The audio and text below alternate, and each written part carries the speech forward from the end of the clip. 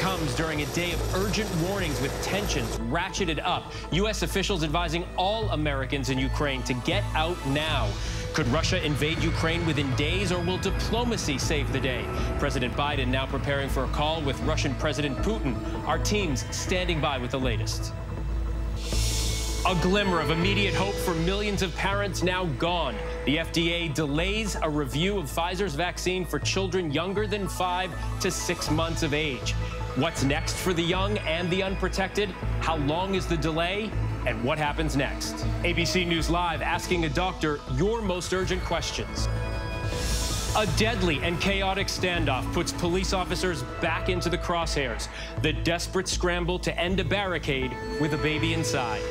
Billions of dollars of goods blocked by a line of truckers. American factories taking a hit from a Canadian protest. The fines and jail time that demonstrators could face. And a new promise from a judge to bring protests to an end. Quarterbacks in the spotlight as we count down to Super Bowl 56. Hear from the people who know team leaders Joe Burrow and Matt Stafford the best. Some people said he wouldn't be back maybe the whole season. He probably wouldn't be back to the caliber of player that he was. And once again, you know, the chip on the shoulder and trying to prove people wrong. I am so excited for him. I mean, he has worked his butt off for a long time. And what's a Super Bowl weekend without a Super Bowl shindig? How to throw the perfect party while saving some money. And good evening, everyone. I'm Phil Lipoff in for Lindsay Davis tonight. Thanks so much for streaming with us. We're following that decision to postpone the FDA review of Pfizer's vaccine for children as young as 6 months of age to wait for more data. But we do need to begin tonight with that dire warning by the U.S. government about Ukraine, telling all Americans there to get out immediately. Their words, saying Russia could invade at any time. 3,000 more American troops now headed to Eastern Europe. And tonight, additional Russian ships have arrived in the Black Sea for naval exercises that are effectively blockading Ukraine. National Security Advisor Jake Sullivan addressed the increasingly grave situation late today, detailing the credible prospect Russian military action could take place before the end of the Olympics. President Biden, though, is hoping to dial back the tensions a bit in a phone call with President Putin tomorrow. The last time the leaders spoke, December 30th. We are standing by to talk with former ambassador to Ukraine, Bill Taylor, to see if he thinks any diplomatic off-ramps are still even available. But first, ABC News Live anchor Terry Moran leads us off from Kyiv tonight. At the White House today, the urgent new warning. Russia could attack Ukraine at any time over the next several days. There is a credible prospect that a Russian military action would take place even before the end of the Olympics. National Security Advisor Jake Sullivan saying that while the U.S. has not concluded that Vladimir Putin has given the actual order to invade Ukraine, the time for U.S. citizens there to get out is now. We want to be crystal clear on this point.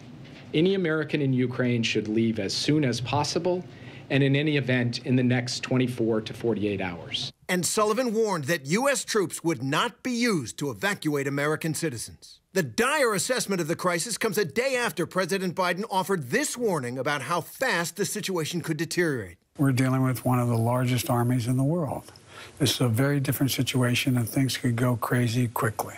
Another ominous sign, talks between Russia and Ukraine have all but collapsed in Berlin. After 9 hours of negotiation, the two sides couldn't even agree to a joint statement. It comes as the Russians conducted their second day of massive war games around much of the Ukrainian frontier and sent more warships into the Black Sea. In response to the daily buildup of Russian forces, the U.S. sent 90 tons of military aid to Ukraine just today, including more Javelin anti-tank missiles, as well as ordering 3,000 more soldiers from the 82nd Airborne to leave Fort Bragg for Poland. American F-16s also arrived in Romania today as U.S. forces continue to bolster NATO's eastern flank. But the White House insists no U.S. soldier will step foot in Ukraine to fight. For Americans who live here, the call for them to leave is hard. 25-year-old American teacher Aaron Starr, who has a job and a Ukrainian girlfriend here in Kyiv, told us he won't evacuate yet. It's hard to leave your life. Like, obviously, if there's an actual war, I'll leave, okay? I'm not going to live in a war zone. But in advance of that, it's hard to leave. And Terry joins us now from Ukraine. Terry, the warning about the threat of Russian invasion has taken on new urgency today. Tell us what's driving that and also how Russia is responding. Well, Phil, what is driving it, according to National Security Advisor Jake Sullivan in that briefing, he said the new urgency is based on, quote, what we are seeing on the ground and what our intelligence analysts have picked up, clearly indicating this is not a guess or an assessment by, intelligence analysts, that this, whether through human sources or signals intelligence, they believe some kind of insight into what's going on inside the Kremlin. Now, how is Russia responding? Well, the foreign ministry spokesman for the Kremlin has said that this is all, quote, hysteria. And he said something interesting. He said that this is because the Anglo-Saxons want war at any price. And he said this is all aimed at discrediting Russia's legitimate security demands in Europe, given the expansion of NATO. And that is what we have from the Russians tonight. Phil? Terry Moran from Ukraine tonight. Thank you. Okay, so for more now on this tenuous situation, we bring in former U.S. Ambassador to Ukraine, William Taylor. Sir, thanks so much for taking the time with us tonight. We really do appreciate it. Glad to be here, Phil. Okay, so right off the bat, the White House says that President Biden and President Putin will have a phone conversation tomorrow, as President Biden has ordered another 3,000 soldiers to Poland. What do you think that says about how likely it is that Russia is going to invade Ukraine? Phil, the likelihood is high. President Putin, apparently, according to Jake Sullivan, the National Security Advisor, has not yet made a decision. So there is a chance that he could still reconsider. He has clearly moved all of the weapons and troops, ships and supplies to the front lines. He's clearly ready to do this. However, the cost of doing this, the price that he personally and Russian people more generally will pay are just amazing. So for him to take this decision is irresponsible in my view, but he might do this. He's invaded before. We have to be ready, but there is also the chance that he could be looking for a way out. Well, so let's go back to that high-stakes phone call tomorrow, then. We also understand that French President Emmanuel Macron is going to speak with President Putin tomorrow. How can President Biden even push for de-escalation at this point? Countries are ordering citizens to leave Ukraine. Do sanctions even matter anymore? They absolutely do. They absolutely do matter. And it's not just the sanctions, Phil. I mean, that's a big thing. President Putin needs to be concerned about the effect on Russia, on the Russian economy, and on everyday Russians. I mean, these sanctions we're talking about will hit every Russian. Everybody who has a bank account in Russia will be affected by this. So President Putin has to take those into account. It's not just the sanctions. He also has to worry, President Putin has to worry that an attack, that an invasion of his neighbor, Ukraine, will not be popular in Russia. Russian citizens generally have a good view, a good attitude towards Ukraine. And when they hear President Putin talking about invading them, they may take to the streets. They may oppose this idea. They may make it clear that they don't support this kind of invasion. It may destabilize President Putin's own regime. So he's got a lot to think about, and the sanctions are one of them. All right, so let's go with he hasn't made a final decision yet. National Security Advisor Jake Sullivan talked about the defensive deployment of U.S. forces. Help us understand what that means and how it's different from an offensive deployment, because we understand these troops are not going there to fight, but what happens if there's an invasion?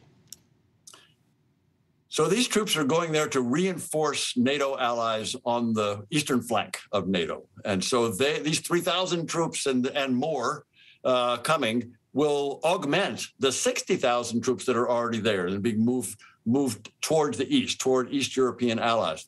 Those are defensive positions. They are defending against any kind of invasion. But if President Putin decides to send his tanks west across the border into Ukraine, that movement is toward NATO.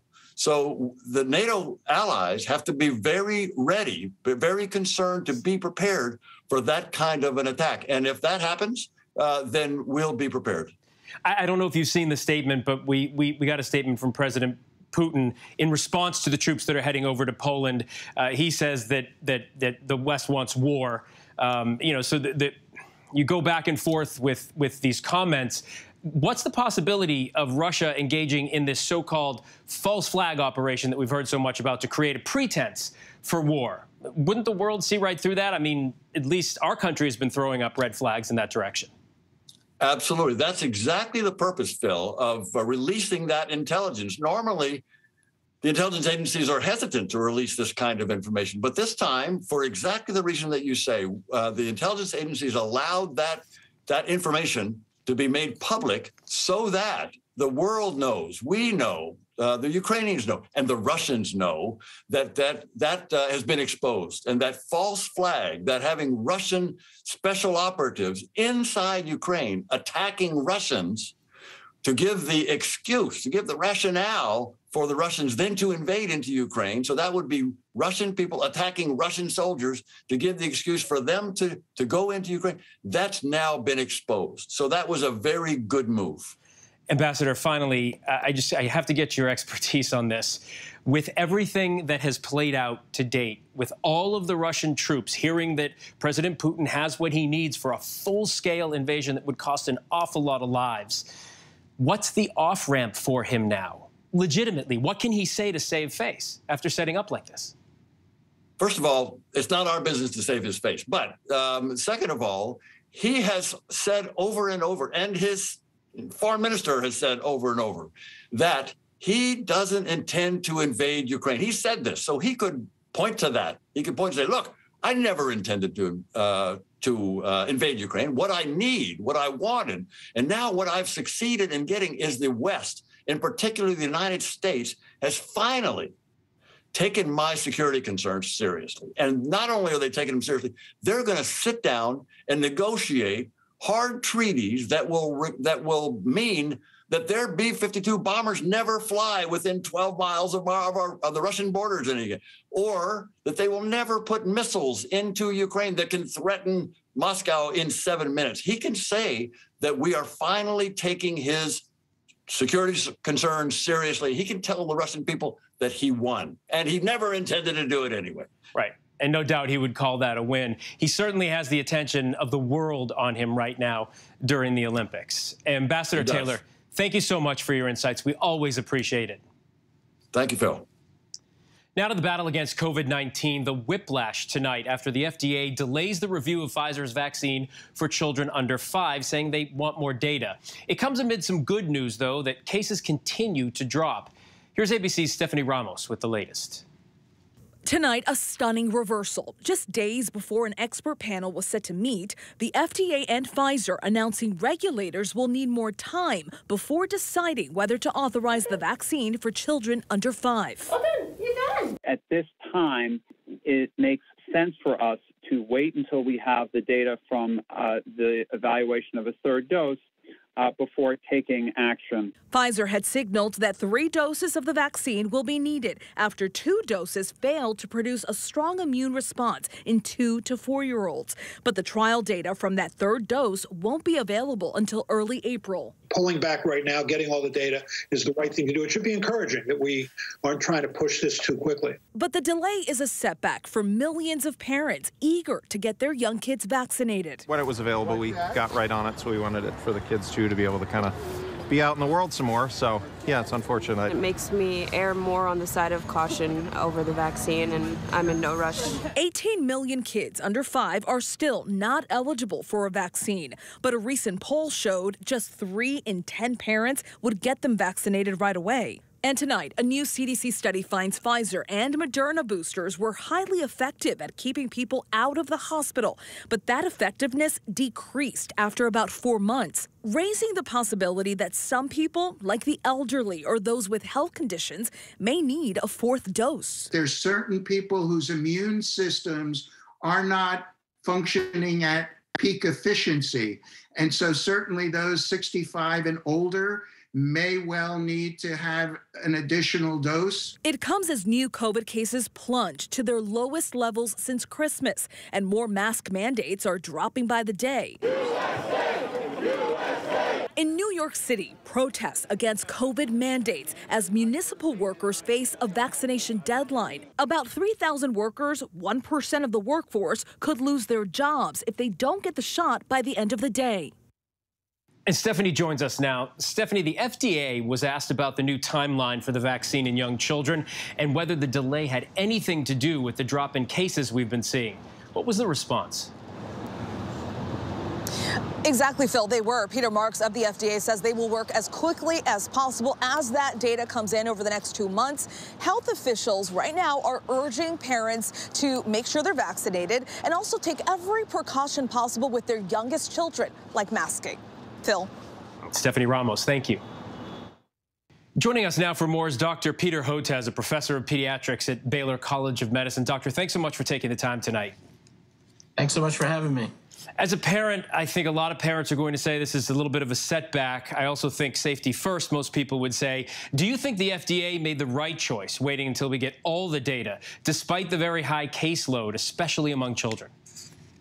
Well, I think, I think that the decision made today is actually the correct one because this is looking like a 3-dose vaccine, and it was really critically important to wait till you get all of the information on all 3 doses before moving ahead prematurely, just with information on 2 doses. I think what was driving the former decision was the fact that this Omicron wave was landing so many kids in the hospital. Both the FDA and CDC felt some urgency to start the vaccination process sooner rather than later. It was a tough judgment call, but with Omicron having that screaming level of transmission, I think that was the decision then. Now that Omicron is decelerating as fast as it went up, and we're going to be at a nadir, hopefully, if everything goes according to the plan in the same trajectory in a couple of weeks. I think that pressure, that urgency is sort of off. And now we have kind of the luxury of a little bit more time to wait till we fully evaluate the 3 doses. Bottom line, I think it was a good decision to do. First and foremost, any parent will know this. It is terrifying when your child is sick with anything serious. But then there's this. The Omicron variant, as you mentioned, has been tearing through communities for several months now, especially among children. So what do we know about the severity of the virus for children under the age of 5? Well, we've seen thousands of kids getting infected and hospitalized. And whether or not this virus is selectively targeting the kids, that's less clear. I think what's happening is this is so transmissible that it's creating a virus blizzard or firestorm, and kids are getting swept up in it. And so a lot of kids are doing quite well with this virus, but a fair number are getting hospitalized and sick with, especially the younger kids with bronchiolitis, older kids with illness that more resembles what's in the teenagers. So the decision to move forward with pediatric vaccinations has been in place for a while right now. We have the emergency use authorization of the 5 to 11-year-olds, and we're also evaluating a booster in the 5 to 11-year-olds. Immunocompromised 5 to 11-year-olds are already eligible for a booster. So I think what's happening is the FDA, together with the companies, are moving as fast as they can without any kind of compromise or safety or doing anything prematurely. So what would you advise parents of children under the age of 5 while the rest of the country has access to the vaccine? This is kind of the last group that is vulnerable. Is there a back to normal if your kids are under 5 and haven't been vaccinated? Well, not right now, because there is still quite a high level of transmission. Even though it's going down, we're still at around 200,000 new cases a day, which is quite a high level. The good news is it's going down so quickly that within 2 weeks, we could really be near a nadir if it goes down at the same trajectory. The only asterisk I'm putting on that is I am a bit concerned about the BA2 subvariant, whether that starts to accelerate. It's not looking like it so far, but there's always that possibility. But as long as that holds off and the number of cases go down, we'll have the luxury to evaluate the 3 doses. And then if the stars really align, within a month or so, we could be getting back to life that's looking pretty normal, and maybe even relaxing masking restrictions in a number of the schools. No, that is really good to hear you say. Finally, why do you believe the majority of parents with kids between the ages of 5 and 11 are not getting their children vaccinated? And do you think that will be the same thing when the go-ahead is given to kids under the age of 5? Yeah, unfortunately, there is a lot of reluctance right now around vaccinating kids. And it's very much regional as well. So, for instance, even among the teenagers, 12 to 17, the rates of vaccination among those groups are double in the Northeast what it is here in the South and in Texas. And these same parents that have the teenagers are having the younger kids as well. And I think we'll have to assume that they're also holding back. Many are haven't seen mRNA vaccines for their kids yet. And so I think that may be part of it. All right, Dr. Peter Hotez, thank you so much for taking the time tonight. Thank you. And tonight, a Canadian judge is stepping in to try and end that trucker protest that is blocking billions of dollars in goods from reaching factories here in the United States. ABC's Elwin Lopez with more. Tonight, a possible end to the standoff at the busiest border crossing between the U.S. and Canada. A judge in Windsor, Ontario, issuing an injunction ordering the removal of protesters. The move comes after Ontario declared a state of emergency for the entire province, threatening fines of up to $100,000 and jail time if they don't move out. Your right to make a political statement does not outweigh the rights of 1 million people in Ottawa to live peacefully, free of harassment and chaos in their own homes. The blockade at the Ambassador Bridge now in its 5th day, halting crucial auto parts from crossing, parts that automakers immediately need. Toyota now saying this has led to a periodic downtime at engine plants in West Virginia and Alabama and factories in Kentucky. Today, President Biden once again speaking with Prime Minister Trudeau. The President expressed his concern that United States companies and workers are experiencing serious effects, including slowdowns in production, shortened work hours, and plant closures. Michigan's governor says she's willing to do whatever it takes to help. It's quickly turning into a homeland security issue on top of the economic pain that they've already caused. And now a new warning of potential protests in the U.S., targeting this weekend's Super Bowl in Los Angeles. We're following that situation in Canada very closely, and we know very seriously that this event, this world stage event, poses opportunities for people who would wish to interrupt it. And Phil, I just spoke to a factory worker who tells me she's out of work and doesn't know when she's going to get her next paycheck. Experts are now estimating that auto workers could lose up to $51 million this week alone. Phil? Elwin, thank you for that. When we come back, so much attention right now is on Ukraine, while the nuclear situation on the ground in Iran grows more worrisome by the day. Our Martha Raddatz is there. The decades-long cold murder case cracked by a college student. But up next, the deadly standoff, the dramatic rescue of a baby, and the 9 officers shot at during another bloody day for law enforcement in America.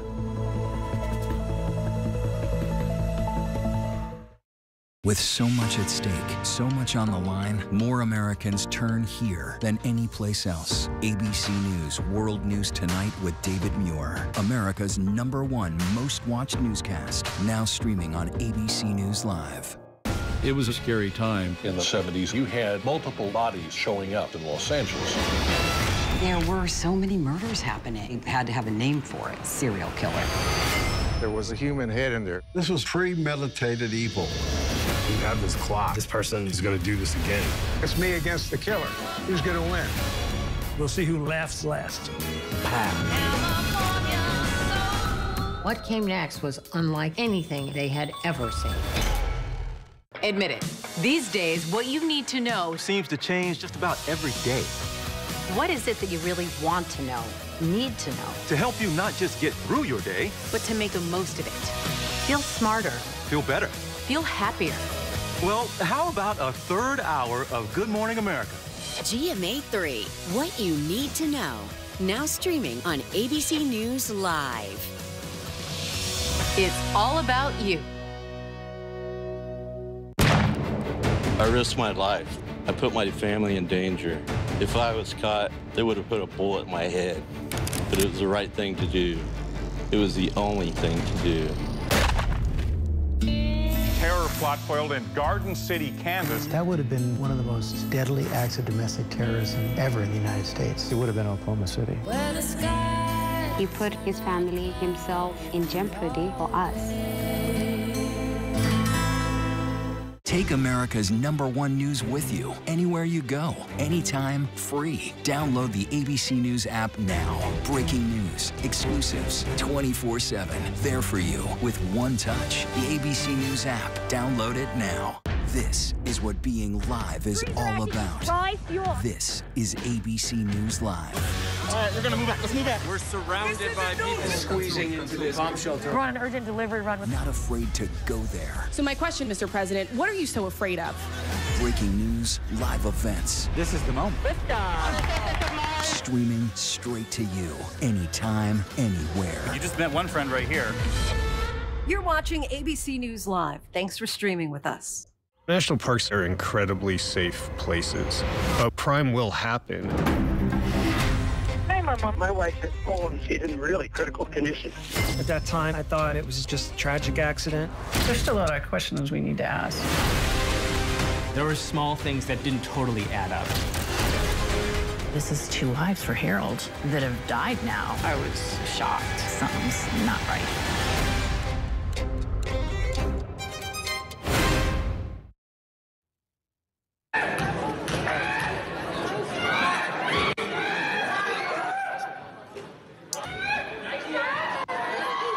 What you're looking at and listening to is frankly disgusting. No other way to describe it. Spectators during a New York high school basketball game could be heard making racially charged chants while players of color took free throws. Pearl River School District says it's investigating. Next to the barricade-turned-deadly shooting that left several officers injured in an already bloody year for law enforcement, ABC's chief national correspondent Matt Gutman reports from Phoenix tonight. Get back! Get back! Tonight, a clearer picture of what led to the horror playing out in this Phoenix neighborhood. The deadly hours-long standoff left 5 officers shot, 4 more wounded by shrapnel. It all began with a 911 call overnight about a woman shot in a domestic dispute. And as an officer approached the home, police say he was lured. He was actually invited inside by the suspect. The suspect ambushed him with a gun and shot him several times. Police swarmed, SWAT called out, rifles pointed at that house, when suddenly the door opens. Authorities say this man, who was not the shooter, carefully placing an infant on the doorstep. Then he backs up towards police, hands in the air. And as officers move in to rescue the baby, a barrage of gunshots from inside the house hitting officers. Those who could ran, others hobbling or carried out of range. The street littered with wounded cops, some writhing in agony. 4 shot in that incident, another 4 hit by shrapnel. Those officers were all able to get back to safety, while 2 other officers returned fire at the suspect. But the baby, appearing unharmed in the middle of that gunfire, still on that doorstep. Finally, SWAT entering the home, the gunman already dead. If I seem upset, I am. This is senseless, it doesn't need to happen, and it continues to happen over and over again. And Phil, over the past 24 hours, 15 officers have been wounded by gunfire nationwide. And here in Phoenix, we have just learned that that suspect and the woman he allegedly shot, both of them have died, but that their daughter has survived. Police say she's going to be okay. Phil. Thankfully, Matt. Appreciate that. Still ahead here on Prime, on the heels of the family statement autopsy results in the death of Bob Saget, now out, we'll tell you what we know. The remarkable young quarterback who could become a living legend instantly in Cincinnati, who is Joe Burrow. Court protections restored for some of the gray wolves here at home, while over in Australia, concerns grow about the koala population. We're going to take a look by the numbers. But first, our tweet of the day. This is from Barstool. Not sure if it's even real, but talk about a terrifying first date.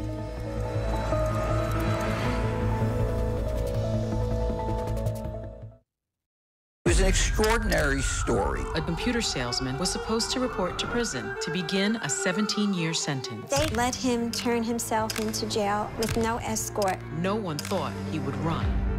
How do you evade capture for 25 years? How do you do that? Now, join the search, following the U.S. Marshals as they uncover new leads in a global manhunt. Can you help catch this fugitive? Have you seen this man? Have you seen this man? Have you seen this man? Listen and join the all-new Hunt wherever you get your podcasts. It was a scary time. In the 70s, you had multiple bodies showing up in Los Angeles. There were so many murders happening. He had to have a name for it, serial killer. There was a human head in there. This was premeditated evil. We have this clock. This person is going to do this again. It's me against the killer. Who's going to win? We'll see who laughs last. What came next was unlike anything they had ever seen.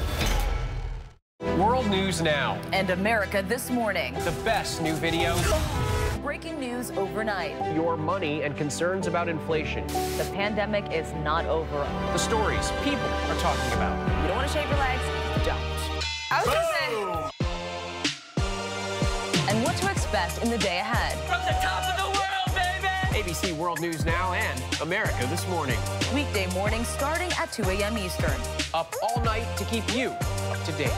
Right now, with so much at stake, Sunday mornings, this is the place. Taking on all the tough questions. Straightforward reporting. No spin, no hype, no bull. Thank you for making ABC's This Week with George Stephanopoulos the #1 Sunday morning news show versus the competition. Welcome to This Week.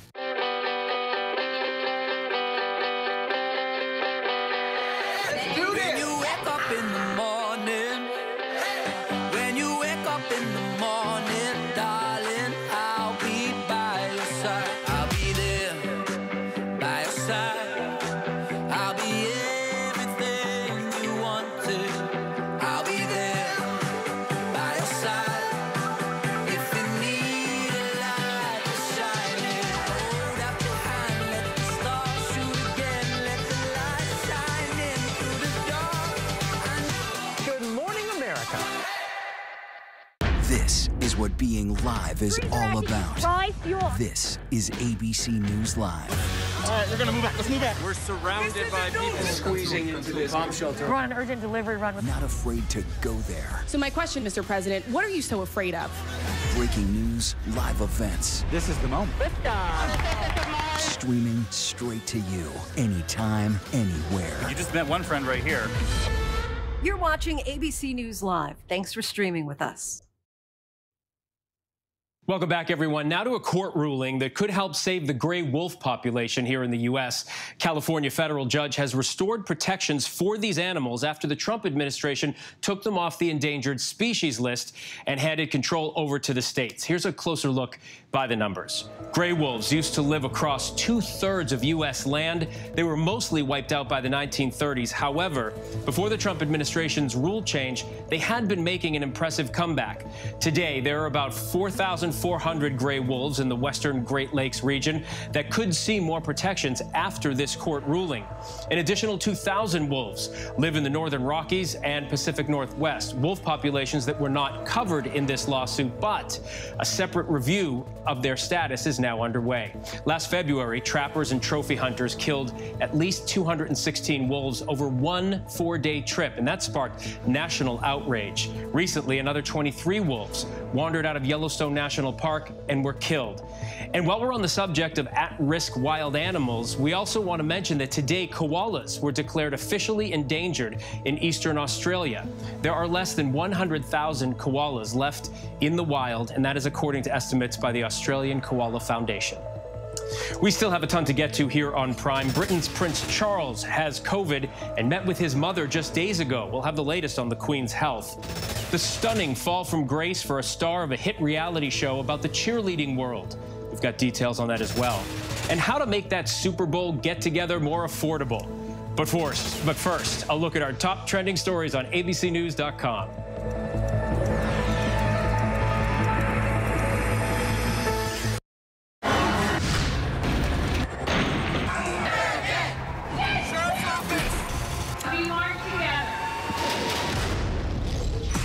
The most powerful stories of our time, anytime. Nightline.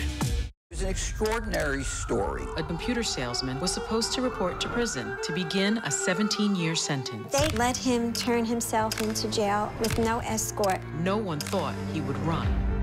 How do you evade capture for 25 years? How do you do that? Now, join the search, following the U.S. Marshals as they uncover new leads in a global manhunt. Can you help catch this fugitive? Have you seen this man? Have you seen this man? Have you seen this man? Listen and join the all-new hunt wherever you get your podcasts. Now streaming on ABC News Live 2020. True crime, cinematic, real-life drama, stunning, the unthinkable. Follow the clues. The Hunt. True crime 2020. Now streaming on ABC News Live. National parks are incredibly safe places, but crime will happen. Hey, Mama. My wife has fallen. She's in really critical condition. At that time, I thought it was just a tragic accident. There's still a lot of questions we need to ask.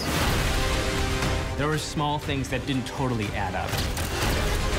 This is 2 lives for Harold that have died now. I was shocked. Something's not right.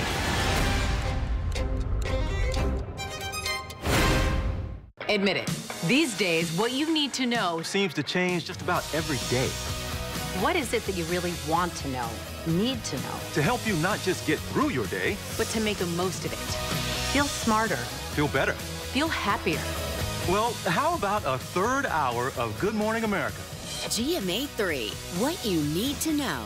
Now streaming on ABC News Live. It's all about you. I know what happened, and I'm not guilty. Why the fascination with criminal trials? Figure out what's really out there. She revealed she had murdered his family. I know in my heart that he did this. It's the time of suspicion. The ending's really tough.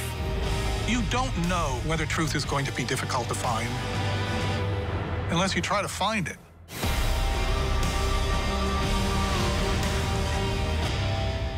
This is what being live is all about. This is ABC News Live. All right, we're gonna move back. Let's move back. We're surrounded by people squeezing into this bomb shelter. We're on an urgent delivery run. Not afraid to go there. So my question, Mr. President, what are you so afraid of? Breaking news, live events. This is the moment.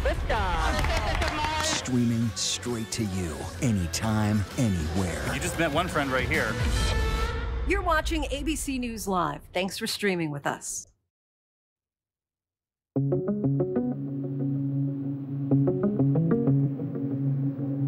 In an unexpected move, Pfizer pressing pause, the drug company now delaying its emergency use authorization request for its vaccine in children under 5. The government had already been prepping to send out 10 million doses for that age group, and shots in arms were expected by the end of the month. But now Pfizer wants to continue studying data with the 3-dose vaccine series, with plans to seek authorization again at a later time. This as at least 11 states ease COVID restrictions with Omicron in retreat across the country. Some governors moving to end indoor mask mandates, others lifting requirements in schools. The CDC insists most people should still be wearing masks indoors, with transmission high in nearly all U.S. counties. As hopes for diplomacy fade, the crisis in Ukraine is deepening. National Security Advisor Jake Sullivan suggesting Russia could invade Ukraine before the Winter Olympics end February 20th. Russia is conducting massive military drills in Ukraine's northern neighbor of Belarus and in the Black Sea.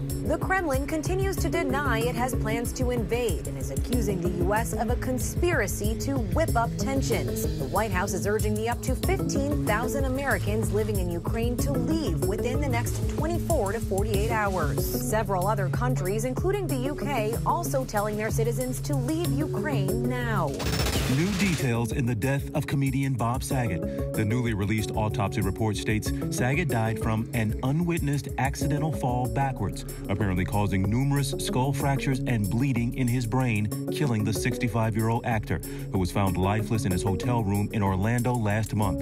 That autopsy also revealing that at the time of his death, Saget had underlying heart disease. The star was also COVID-19 positive. Screen performed by the coroner also found the prescription drug clonazepam in his system, used for panic attacks, anxiety, or seizures. Also, trazodone, which can be prescribed to treat depression or used as a sleep aid. The autopsy report doesn't suggest the medication or his heart disease contributed to his death. A nearly 58-year-old cold case solved in 1964 as 9-year-old Maurice Ann Chivarella was walking to school in Hazleton, Pennsylvania. She was abducted, sexually assaulted, and murdered. Her body dumped at this strip mine. Her killer was never found until now. Through DNA and genetic genealogy links, police identified James Fort, who was 22 at the time, as her killer. And the case was cracked with the help of a 20-year-old college student whose expertise in genetic genealogy has also helped with cold cases in Chicago and Philadelphia. Fort died in 1980 of natural causes. And despite the fact that he can't be prosecuted, Maurice's family says knowing his identity helps. A stunning downward spiral for former cheer star Jerry Harris, pleading guilty in the child pornography case that rocked the reality TV world. The 22-year-old sensation quickly shot to stardom as a favorite on the hit Netflix show. But Harris now pleading guilty to receiving child pornography and engaging in travel for the purpose of engaging in illicit sexual act with a minor. Kristen, the mother of 2 of Harris's alleged victims, now 16-year-old twins, saying his charming image was a facade. Harris's attorney telling ABC News he wishes to take responsibility for his actions and publicly convey his remorse for the harm he has caused the victims in this case. Now, even more California love in 2022 from Dr. Dre, the legendary hip-hop hitmaker, predicting another smash live from LA's SoFi Stadium this Super Bowl Sunday. Rehearsals said to be so secretive, tunes from Bon Jovi and the Red Hot Chili Peppers used to drown out the songs on the coveted set list. We're going to open more doors for hip-hop artists in the future and making sure that the NFL understands that this is what it should have been a long time ago. We're going to turn now to the warnings from U.S. officials that Iran could be weeks away from having enough fuel to build a nuclear weapon. ABC's Martha Raddatz is on the ground in Iran as the high-stakes talks to revive the Iran nuclear deal struggle to achieve a breakthrough. On the streets of Tehran, a show of national pride, marking the 43rd anniversary of the Iranian Revolution. The message familiar: death to America. But this year, behind the words, an ominous new development. Iran showing the world its newest long-range missile, claiming it can evade detection and easily strike Israel and U.S. bases in the region. Administration officials now warning Iran could have enough fuel for a nuclear bomb within weeks, though it would take at least another year to build the bomb itself. But for Iranians themselves, this isn't so much about nuclear power or nuclear weapons. It's about the economy and those sanctions that are crushing them. Iranians we spoke with described being caught in an economic vice. What are you going without? What's more expensive now? What are you seeing in the markets? Food items are expensive, she tells us. Housing is also expensive. When you don't have enough to spend on those two, you can't go and spend on leisure and travel and all of that. Former President Donald Trump pulled out of the Iran nuclear agreement, thinking tougher sanctions would help him cut a better deal. They didn't. Now negotiations have resumed, but more than ever, the clock is ticking. Martha Raddatz joins me now from Tehran. Martha, what's the latest on the chances that these particular negotiations could actually produce a revived nuclear deal? Well, they have made small progress, Phil, but they really do have a long way to go. Major issues still remain, so it's still about a 50-50 chance this will work out. Phil? Martha Raddatz from Tehran tonight. Thank you. Queen Elizabeth is still being monitored after coming into contact with her son, Prince Charles, who has tested positive for COVID-19. Charles's wife, Camilla, tested negative and has continued with her scheduled appearances. And for now, at least, the 95-year-old monarch has not yet shown any sign of infection. Now to this weekend's big game. If Cincinnati Bengals quarterback Joe Burrow wins it all in just his second season, it will be the latest unlikely feat in his improbable yet promising young career. ABC's Kana Whitworth caught up with those who know Burrow best about his remarkable journey. There's always going to be doubters, and I've certainly had a lot of them up until this point and continue to have them. I work really hard to be a really good player, and I'm going to continue to do that whether I have doubters or not. For Joe Burrow, winning expectations started early. His father, Jimmy, remembers a basketball game when his son was just 10 years old, and they were losing. He came by, and he looked at me, and I can remember this like it was yesterday, and I just said, "Don't give up." And he literally scored the next 9 points, and we won the game. And it's just something that was special. I mean, his coaches to this day still talk about that because it was an almost impossible situation. By the time he was 15, Joe was the starting quarterback and leader of his high school football team. It was very quickly, I realized he was different physically, mentally, emotionally. After high school, Burrow chose to stay close to home and play at Ohio State. But approaching his junior year, it was clear he wouldn't be the starting quarterback for the Buckeyes. You know, all of a sudden, he's got this hard decision, probably the first hard personal decision that he ever had to make in his life, and it was tough. He wanted to win a national championship, and he thought LSU would give him that opportunity. He bet on himself, risked everything he knew, and transferred to Louisiana State University in Baton Rouge. He's always liked challenges. The only one really that he didn't, in his mind, overcome was the challenge of being the starting quarterback at Ohio State. I'm sure that he still uses that as a chip on his shoulder, and he's always playing with a chip on his shoulder. In Louisiana, he won the starting job, then the national title, and 15 awards, including the Heisman, a platform he used to highlight the suffering and food insecurity in his hometown of Athens, Ohio. I'm up here for all those kids in Athens County that, go home to not a lot of food on the table. It was 31 seconds that has since transformed the Athens food pantry. There would be times where we would run out and we would have to turn people away because we did not have food. Within a month of Burrow's speech, over $650,000 had been donated. We do not run out of food. Huge change to know that when people came, we would never have to turn them away. And the money kept coming. Now, the Joe Burrow Hunger Relief Fund has raised $1.5 million. We are extremely grateful, and we would not be able to do that if it had not been for that speech and for the generosity of so many people all over the country and the generosity that they're still showing to this day. And just 4 months later, Burrow was the #1 overall pick, the kid from Ohio finding his way home. The Cincinnati Bengals select Joe Burrow, quarterback, LSU. Joe doesn't expect anything to be given to him just because he's the quarterback and he's the leader of that team. People see that he's always working hard. He's not a vocal type leader, so there's something there too that's just hard to put your finger on. The intangibles. That's correct. But 10 games into his first season, Burrow suffered a major knee injury, needing reconstructive surgery to repair a torn ACL, MCL, and PCL.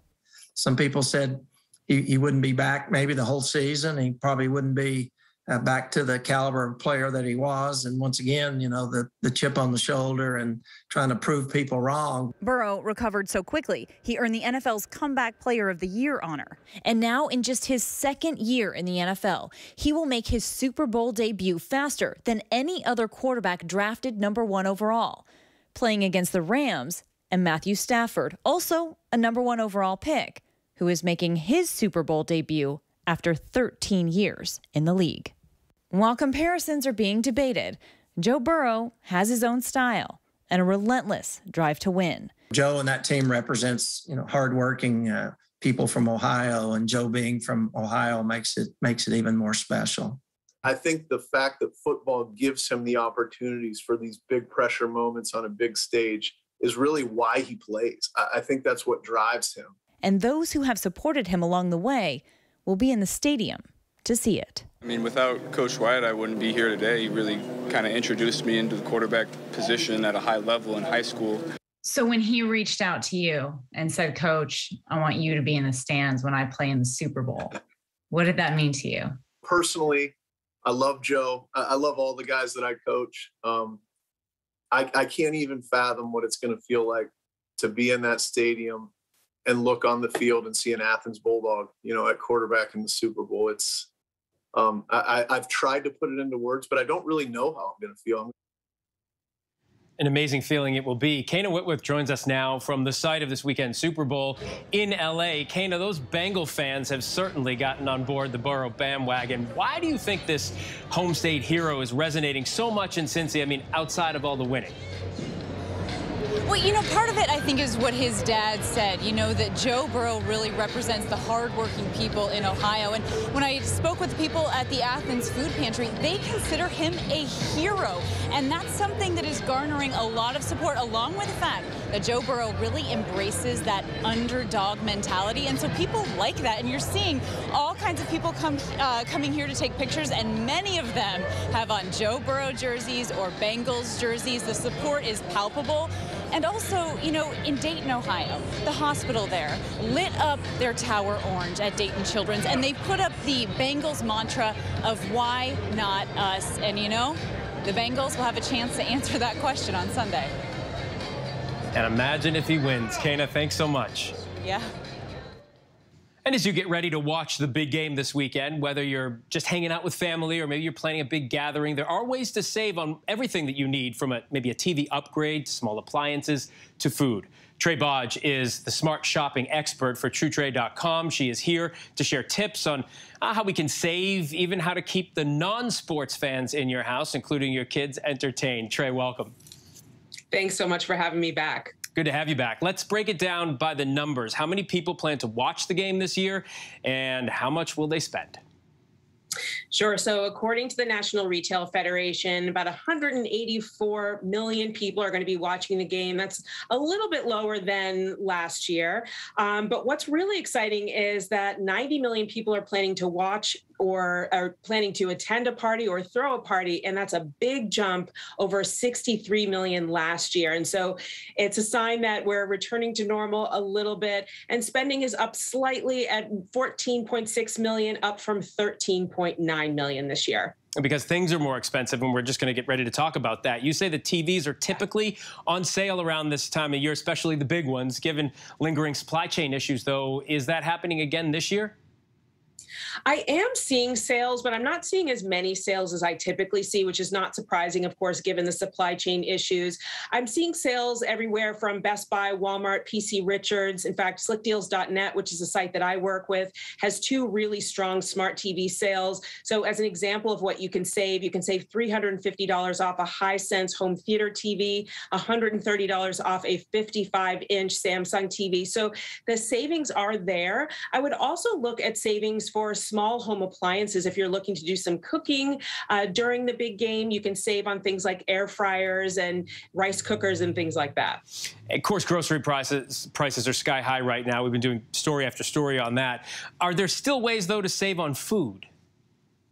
Yes. And so this is such an important point because grocery prices are so high. What I would recommend are a couple things. So if you have a wholesale club membership, this is the time to use it, because buying in bulk, you can save up to 40% just by doing that. And so what I would suggest is going to your local Sam's Club or Costco and planning your menu according to what you see at the wholesale club. Another way to save is to use an app like allrecipes.com. I like it because you can pull up a recipe and it'll show you what's on sale nearby. And then the last thing is have a potluck. There is no need for you to shoulder the responsibility and the expense of everything being served. And friends love to show off their favorite recipes as well. All right, Trey, here's an important question, because we know not everybody in the household is a football fan, might not want to watch the game. I know when my kids were real little, we had another TV in a separate room with something that they liked on it. But what do you suggest to keep those non-sports fans entertained? Well, that's a great plan, Phil. I like that idea of having the kids in another room watching a movie or something. I just actually learned that Soul Publishing is going to be streaming 5 hours of crafts, and this is for kids and adults. You can find this content at 5-minute crafts on YouTube, Facebook, and TikTok, and that will keep the non-sports fans busy during the big game. Whatever happened to a good old game of Monopoly? Is that like done with board games? Right. I love a board game, so I'm with you on that. All right, Trey Bodge, thanks so much. We really do appreciate it every time you come on. Thanks for having me. All right, let's continue our Super Bowl coverage. Coming up on Prime, we talked about Joe Burrow. What about Matthew Stafford, his opposing quarterback, and The Rock, who's kept him grounded?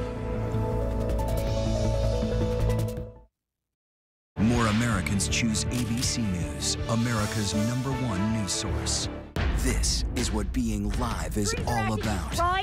This is ABC News Live. All right, we're gonna move back. Let's move back. We're surrounded by people squeezing into this bomb shelter. We're on an urgent delivery run. Not afraid to go there. So my question, Mr. President, what are you so afraid of? Breaking news, live events. This is the moment. Streaming straight to you, anytime, anywhere. You just met one friend right here. You're watching ABC News Live. Thanks for streaming with us. Admit it, these days, what you need to know seems to change just about every day. What is it that you really want to know, need to know? To help you not just get through your day, but to make the most of it. Feel smarter. Feel better. Feel happier. Well, how about a third hour of Good Morning America? GMA 3, what you need to know. Now streaming on ABC News Live. It's all about you. Take America's #1 news with you, anywhere you go, anytime, free. Download the ABC News app now. Breaking news, exclusives, 24/7. There for you with one touch. The ABC News app. Download it now. It was a scary time. In the 70s, you had multiple bodies showing up in Los Angeles. There were so many murders happening. You had to have a name for it. Serial killer. There was a human head in there. This was premeditated evil. We have this clock. This person is going to do this again. It's me against the killer. Who's going to win? We'll see who laughs last. What came next was unlike anything they had ever seen.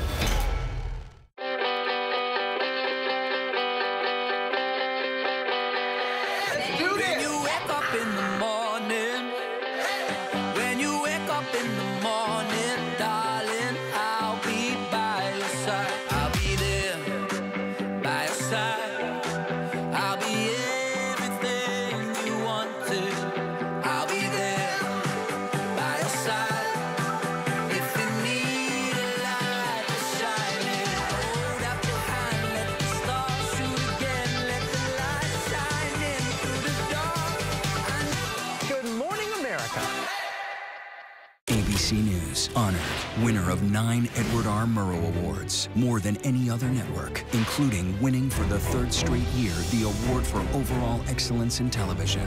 ABC News is America's #1 news source. With so much at stake, more Americans turn here than any other newscast. ABC News World News Tonight with David Muir, America's #1 newscast and the #1 program on television. Welcome back, everyone. Earlier, we told you about Joe Burrow's fight to reach the biggest game in football. Now, we want to turn to his rival counterpart, Matthew Stafford, quarterback, of course, the LA Rams. And for an intimate look at his life, ABC's Amy Robach spoke to his wife, Kelly, about their journey as college sweethearts, his career, her health, and the road to Super Bowl 56. When Los Angeles Rams quarterback Matthew Stafford takes the field on Sunday, it will be his chance to finally live up to the expectations that have followed him for his entire career.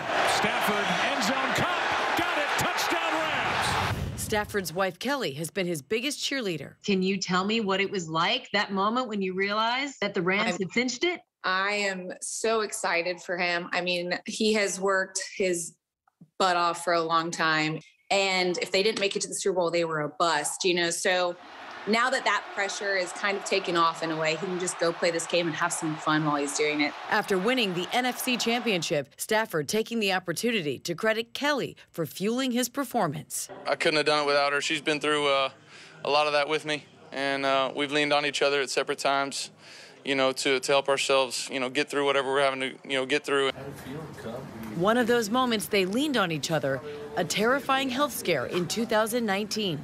I wouldn't be here today without him. He was the one that really encouraged me to go get checked and fought with me through that entire battle. Kelly undergoing a 12-hour surgery to remove a brain tumor, relearning to walk, and being forced to take time away from their young daughters while she recovered. They said, you know what, you can't have any kids around you. You can't have anything around you because it'll throw off your balance. You'll fall, you'll injure yourself. So we actually had to say goodbye to our kids for, I think, about 3 weeks. And Matthew really became the most amazing caregiver. And it didn't surprise me. I guess it just more impressed me. Kelly letting fans behind the scenes on her podcast called The Morning After. All right, y'all, Morning After with me. Where she talks about everything from parenting struggles to mental health and, of course, football. I feel like sometimes, especially being the wife or a significant other of a professional athlete or anyone who has this kind of limelight, you tend to lose yourself. And I just felt as a mom in particular, it's mainly for moms to just come and be like, hey, no one has their stuff together. Like, if we can get through these days and our children are happy and healthy, that's all you can hope for. Do you have a plan for a podcast on the Monday after the Super Bowl? I do. A little preview? Yeah, we do film on Mondays. Honestly, depending on the outcome, it might be a podcast on no sleep. It might be a podcast where I have, a little alcohol in my system if we do take that victory. So hoping for that. It'll be entertaining, I'm sure. And no one could blame her. Amy, thank you. Before we go tonight, the image of the day. It's a mermaid show that took place in Shanghai, China. Take a look at this picture. The swimmers side by side with rare fish in what is being described as the world's first 7-degree tilt immersive exhibition tank. Very cool. That's our show for this hour. Stay tuned to ABC News Live for more context and analysis of the day's top stories. I'm Phil Lipoff. Thanks so much for streaming with us.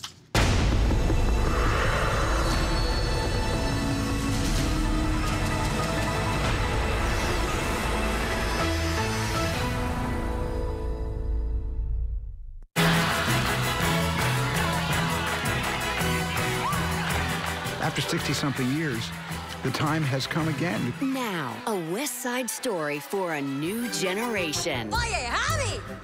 Ponle fuego, vamos! Oh my gosh, we are making West Side Story. Steven Spielberg's West Side Story. I don't think of it as a remake. It's a reimagining. The story is still very much alive. What is amazing is to be able to revive the production with a Latinx community. Behind the scenes. The choreography, the dance rehearsals, the music. And it's like only Spielberg could shut down New York. The new stars, from Shrek to starring for Spielberg. Finding out for the first time, I didn't cry, I cursed. Yikes, sorry, Mom. This is a childhood dream role. This is why I like to tell actors who get the parts personally. I want to hear them cry. The original stars. There is a part in here that Tony Kushner wrote for you.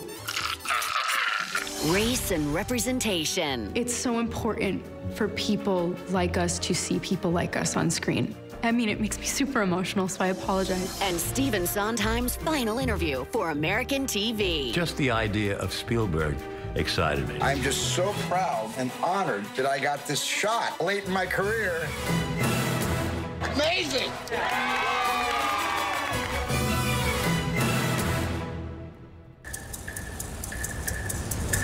There's so much of West Side Story which is a celebration of just how do you sing the language of love?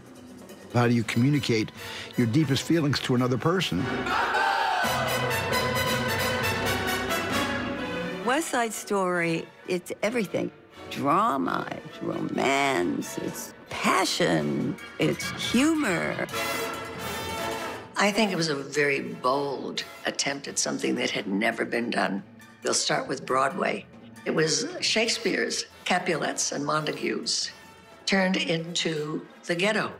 The musical, West Side Story, is set on the west side of Manhattan during the 1950s. It's about two warring teenage gangs, the Sharks, who are Puerto Rican, and the Jets, who are ethnic whites.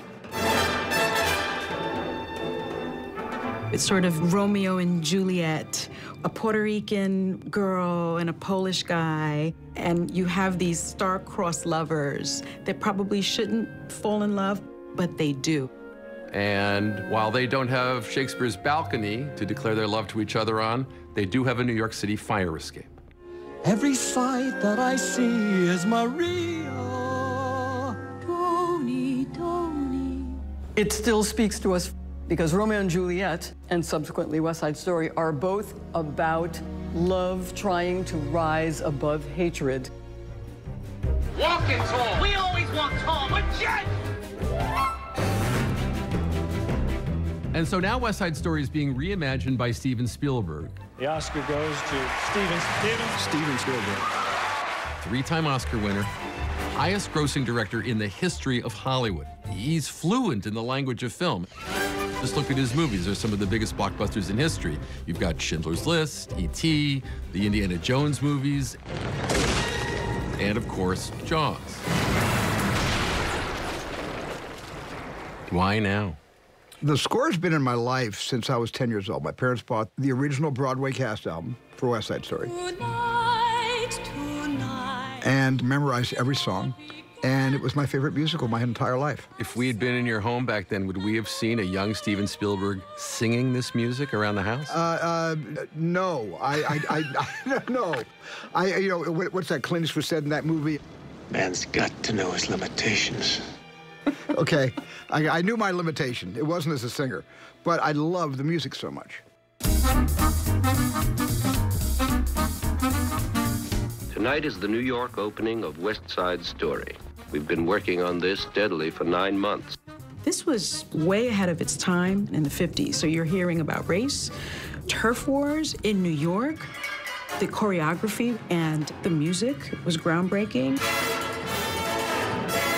There will be time to read the reviews, have a drink of celebration or perhaps consolation.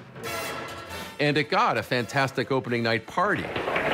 Among the attendees is Chita Rivera, who originated the role on stage of Anita. I happen to think that West Side Story was perfect. I was lucky enough to be a part of it. Every single night I went in there, I was totally complete. It was directed, conceived, and choreographed by Jerome Robbins, booked by Arthur Lawrence, music by Leonard Bernstein, lyrics by Stephen Sondheim, that legend of musical theater getting his big break at just 25 years of age. Arthur had heard my work, so when they were looking for lyricists, I happened to run into him at a party. He was telling me, I'm working on this musical of Romeo and Juliet. I was not looking for a job. I said, who's doing the lyrics? And he said, oh, I never thought of you. It was more than that. He said, I didn't much like your music, but I thought your lyrics were really good. So I got the job. History making is the word for the motion picture critics have acclaimed as a masterpiece. So 4 years later, 1961, there's a big screen version of West Side Story that's a massive hit. You know, you think about the scene of Rita Moreno on the rooftop of New York City in that gorgeous purple dress.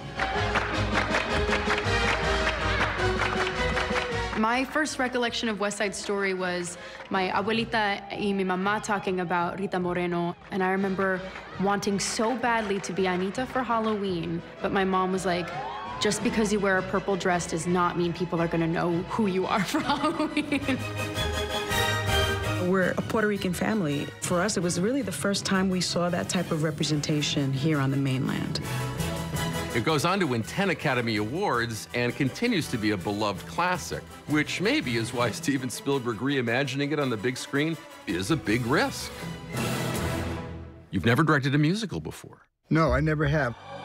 There's been a couple of musical numbers in a few of my feature films.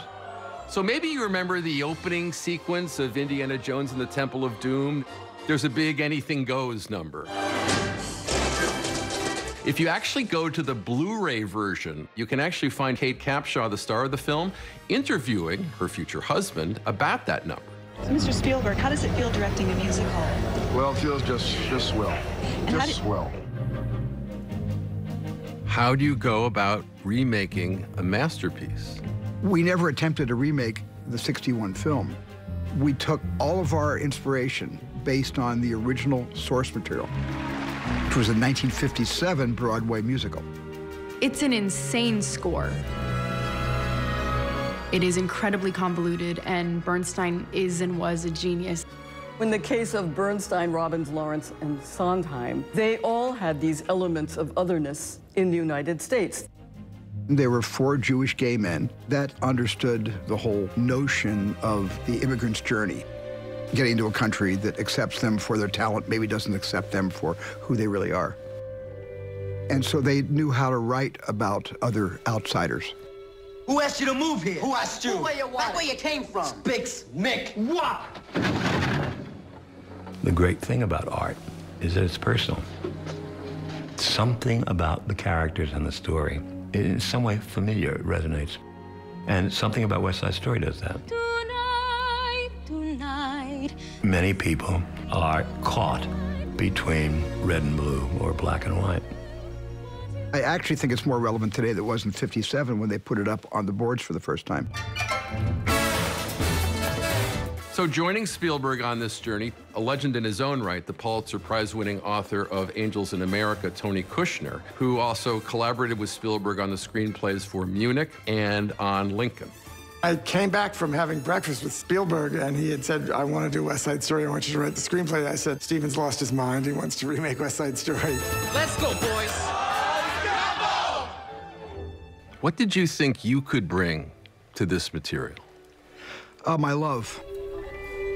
My love for Stephen Sondheim, for Leonard Bernstein, for Arthur Lawrence, for Jerome Robbins, and everything that they inspired me as a kid. And I also thought, after 60-something years, the time has come again, because this should be shared generationally.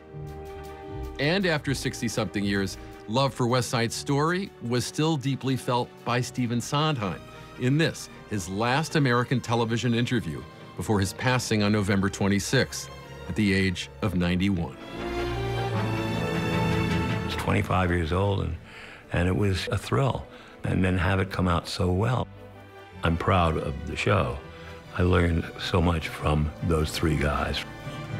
So it was a crash course in how to write for the musical theater. For Steven Spielberg, for Tony Kushner, it's a huge thing to really want to redo. And so, is it a gamble? Probably. It's a huge, huge risk remaking something that is so iconic as West Side Story is. When we come back, betting it all on a Maria from a High School Musical. And a Tony who's going from baby driver to leading man. But I just tried to jump into it and sing it. Next.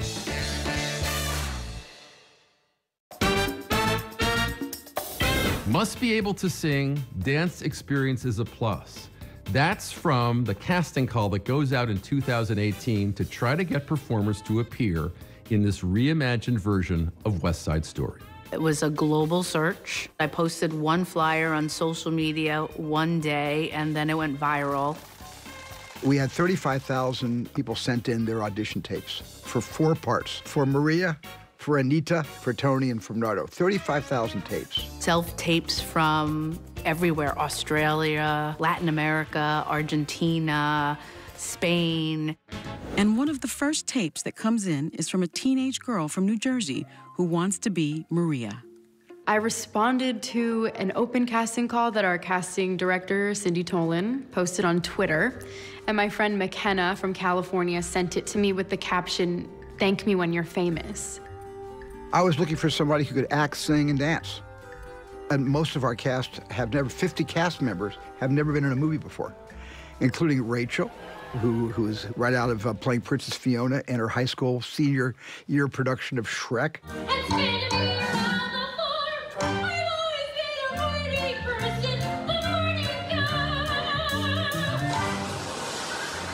She was the second person I saw out of 30 people the first day. Among the actors who wanted to play Tony was a young man who'd been in Baby Driver. I'm a driver. And in The Fault in Our Stars. I hope you realize you trying to keep your distance from me in no way lessens my affection for you. And that was Ansel Elgort. I did a lot of musicals in high school, just like Rachel did. And then somehow I ended up doing movies, and I still never made it to Broadway. But then this is kind of the perfect, like, the childhood dream role. And Ansel has a pretty ironic link to West Side Story. He went to high school in the actual neighborhood where the film is set, and he has a really interesting link to Leonard Bernstein. My father, who's a photographer, took photos of Leonard Bernstein And they were on the wall in my living room my whole life. And one day I said to my parents something about, oh yeah, the photos of Grandpa on the wall above the piano. They said, there's no photos of Grandpa on the wall above the piano. That's Leonard Bernstein. That's the guy who wrote West Side Story. So I grew up my whole life thinking Leonard Bernstein was my grandfather. And there, of course, is the part of Bernardo, who is the leader of the Sharks. I think, yeah, honestly, the hardest part to ultimately cast was Bernardo. He'd been looking for 6 months, and we weren't having any luck, really. And that's when Cindy Tolan remembered the 3 10-year-olds who had starred in the stage production of the movie Billy Elliot on Broadway. If you go online, you can see the 3 of them accepting their Tony Award. Mom, Dad, 2 sisters. And because they all won a Tony Award at 10 for it. And I'm like, turned to my office and I said, where's David Alvarez? Why aren't we auditioning David Alvarez? David dropped out of the business. He just stopped acting. He went into the Army when he was a teenager, and then he was living in Ohio, and he looked like a lumberjack. I had been backpacking in Mexico for a couple years, so I was kind of off grid. And Cindy Tolan sent me a private message saying that they were casting for Bernardo for the new Steven Spielberg West Side Story movie. And now it's time to let the winners know that they got the gig. Did everyone cry when you called them on the phone to tell them that they had been cast in this? Yeah, they did. They cried. Listen, this is why I like to tell actors who get the parts personally. I want to get them when they least expect good news. I want to start with a kind of somber voice, like I'm setting them up for the fall, and then I want to tell them they got the part. And just let the tears fly. Look, I'm weird, okay, but I like that. Ariana DeBose had played a character called the Bullet in Hamilton. Now, she was about to get the call. I found out in a nail salon. I had tinfoils on my nails, and the phone rang. I would like to ask you if you would be my Anita in West Side Story, and I literally started silent crying. The poor little woman was like, aren't you okay? And I was like, I'm really good.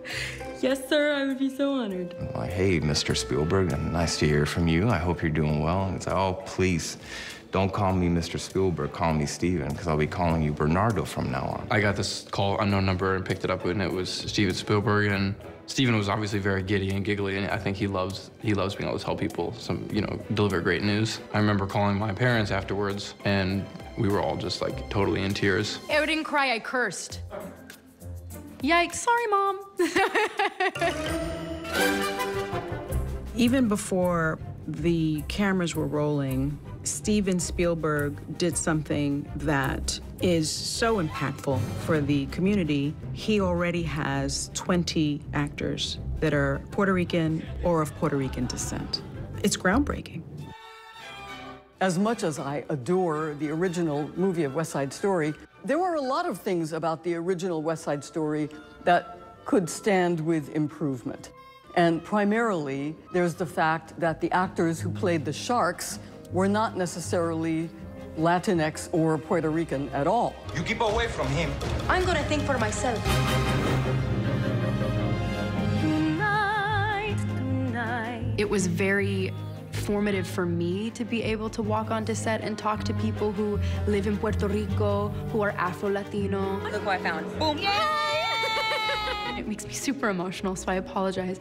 It's so important for that next generation to see someone that looks like them, and it's something that I'm so unbelievably proud of. And as it turns out, somebody else was about to get the big call from Steven Spielberg, somebody who had won an Oscar for performing in West Side Story nearly 60 years earlier.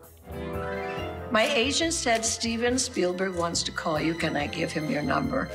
It's like, are there hookers in Houston? Are you serious? Of course I want him to call me. Why would he be calling? I really, honestly couldn't imagine.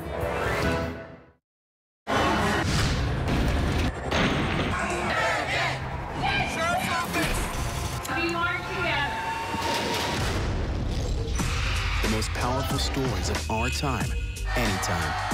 Nightline. It was an extraordinary story. A computer salesman was supposed to report to prison to begin a 17-year sentence. They let him turn himself into jail with no escort. No one thought he would run.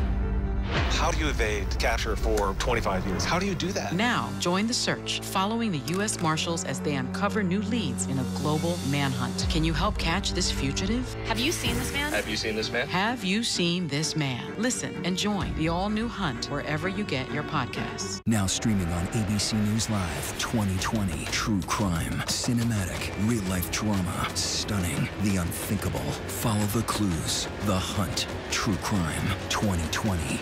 Now streaming on ABC News Live. National parks are incredibly safe places, but crime will happen. Hey, Mama. My wife has fallen. She's in really critical condition. At that time, I thought it was just a tragic accident. There's still a lot of questions we need to ask. There were small things that didn't totally add up. This is 2 lives for Harold that have died now. I was shocked. Something's not right.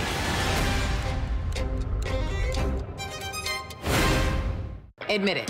These days, what you need to know Seems to change just about every day. what is it that you really want to know, need to know, To help you not just get through your day, but to make the most of it. Feel smarter. feel better. Feel happier. Well, how about a third hour of Good Morning America? GMA 3, what you need to know. Now streaming on ABC News Live. It's all about you. I know what happened, and I'm not guilty. Why the fascination with criminal trials? Figure out what's really out there. She revealed she had murdered his family. I know in my heart that he did this. It's the time of suspicion. The ending's really tough. You don't know whether truth is going to be difficult to find unless you try to find it.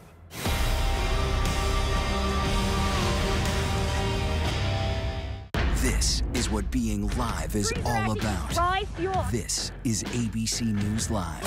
All right, we're gonna move back. Let's move back. We're surrounded by people squeezing into this bomb shelter. We're on an urgent delivery run. Not afraid to go there. So my question, Mr. President, what are you so afraid of? Breaking news, live events. This is the moment. Streaming straight to you, anytime, anywhere. You just met one friend right here. You're watching ABC News Live. Thanks for streaming with us. When you think of the Real Housewives of Salt Lake City, I'm sorry, it's the Jen Shaw Show. Ain't no party like a Jen Shaw party, because a Jen Shaw party don't stop. Hey! Diva. Drama. Money and fame. Unpredictable. Unhinged. Crazier than anyone could have guessed. She was giving us the money, she was giving us the looks. It seemed like she was the prime housewife. But then suddenly, OMG. We've seen a lot of things on the Real Housewives, but we've never seen anyone be arrested. Real Housewives of Salt Lake City reality show star facing serious allegations.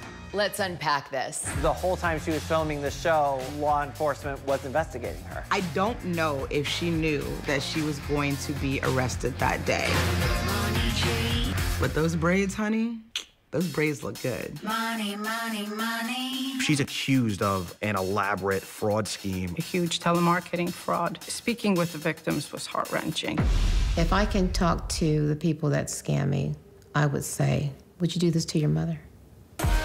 Jen Shaw pled not guilty to the charges that she's facing. Her defenses are that she's not the one that is selling these other services. She's just providing leads. She shouldn't be criminally liable. Jen going to trial is going to be really, really... Shaw amazing, wild.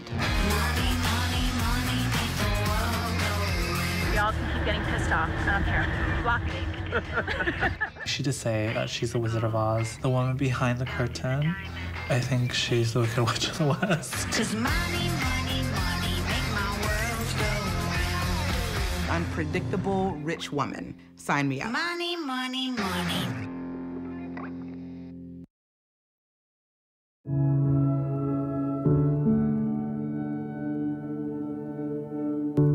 My first recollection of West Side Story was the film. I was sitting in my grandmother's living room watching Dance at the Gym. And I saw the woman in the purple dress. And I was like, I knew I wanted to do that. Of course, later on, I discovered that the woman in the purple dress was Rita Moreno. I auditioned my arse off. I wanted that part so badly. And it was so thrilling to get it. Everyone wanted to be Rita Moreno. Who didn't want to be a Puerto Rican girl singing and dancing? It was so beautiful.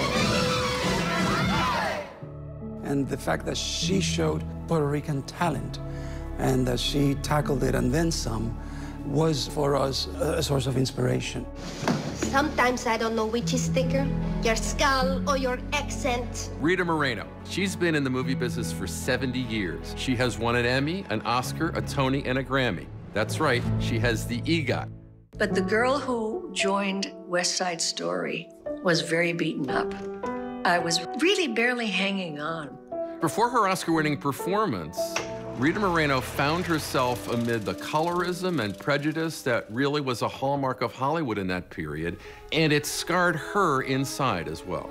For the longest time, I acquiesced. I hated it.